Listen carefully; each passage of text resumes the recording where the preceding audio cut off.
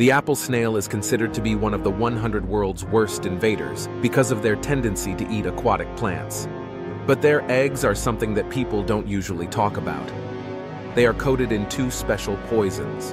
One is anti-nutritive and the other is anti-digestive. If you eat their eggs, you won't be able to absorb any nutritional value from the meal, and it'll continue to mess up all your other meals until the stuff is out of your system. In other words, it destroys your ability to eat.